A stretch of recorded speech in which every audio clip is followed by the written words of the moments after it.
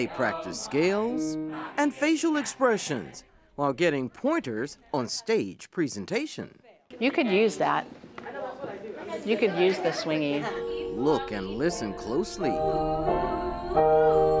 You just might be seeing the next stars on Broadway by way of Cabarrus County.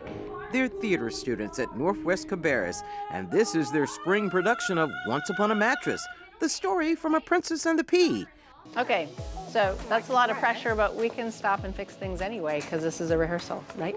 All of this under the tutelage of an award-winning teacher-instructor, Andy Rassler. They get me more passionate about what I'm doing because they're so passionate about what they're doing. A production like this illustrates all the support even veteran arts teachers need.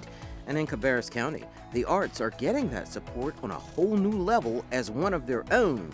Someone who clearly understands now oversees the program. And then the heavens opened up and Bart showed up, and really anything that I've asked for, he has worked really hard to make it happen for the students. There's a definite difference when you have a dog in the fight per se, or a voice at the table, if you will, when it comes to talking about your particular specialty area. The Bart she's referring to is Bart Tolbert, the newly installed Fine Arts Coordinator for Cabarrus County Schools.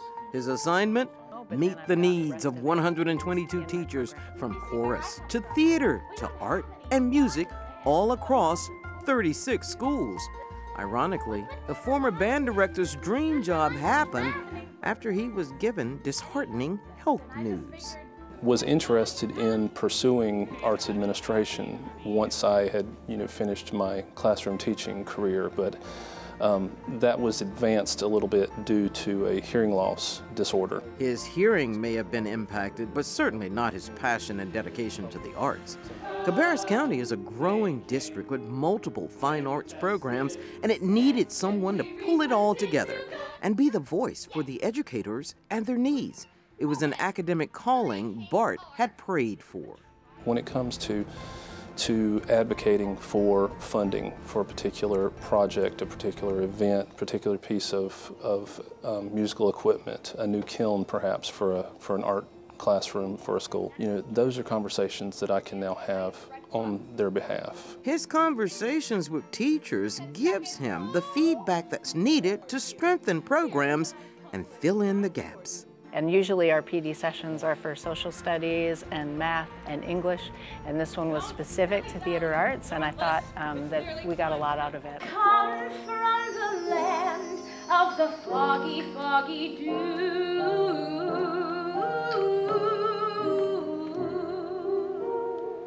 It all means Andy Rassler can devote more time to students, which makes a major impact on these budding thespians.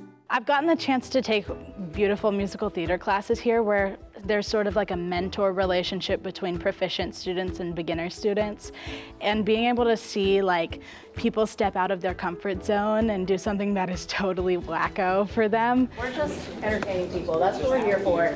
That's what you guys are great at. I think that all students should be involved in the arts just because it's something that's so freeing and it lets you experience so many things. But for us to be funded and us to have that opportunity is truly astounding. It's that arts aha moment that Bart Tolbert strives for. We've got such fantastic teachers in our arts curriculum areas, and the students gravitate towards that. They have a yearning and a hunger for that kind of education, and it makes them better people. It makes them smarter people. So with practice, We have an opening for a princess, for a beautiful bona fide princess. some musical accompaniment, If the glove contains your hand, and the blessing of their theater knight in armor. The goal of your school administrators is to really serve your teachers and serve your students. It would appear Cabarrus County School Fine Arts can take a bow. Enjoy the show. Such simple words that represent so much work, so much effort, and taking musical theater in Cabarrus County to a whole new level. For Carolina Impact, I'm B. Thompson.